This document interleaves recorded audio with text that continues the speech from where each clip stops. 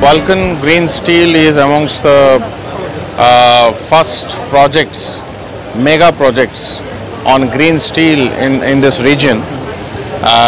The biggest USP for Vulcan Green Steel is that it is backed by India's largest steel family and amongst the largest steel families in the world, who have a vintage of over 50 years of steel making. That is the Jindal Steel Group.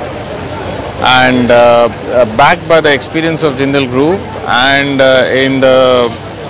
the progressive and a very proactive governance and policy making, the government of Oman, this has enabled us to have a vision of green steel production in Oman, because Oman is blessed with natural resources. It has the 6th largest solar intensity and amongst the top 5 wind velocities in the world, comparable closely to Netherlands, with ample land and availability of water which can be desalinated and used for electrolyzer. So we believe that Oman is going to be a hub of green hydrogen production.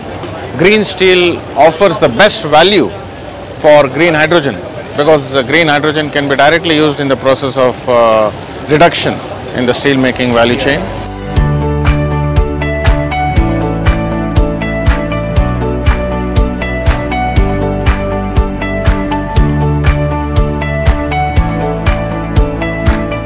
Vulcan Green Steel is creating a lot of job for the Omanis, lot of job for the around the world, and it is the great venture they started.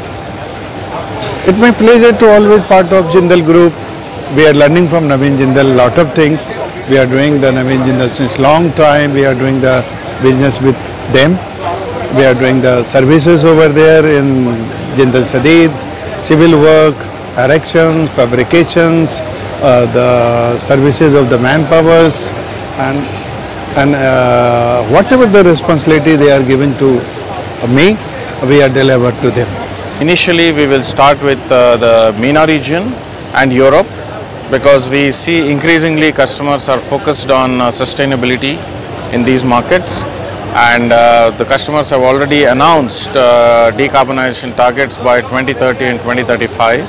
They consider green steel to be a key pillar in their decarbonization strategy.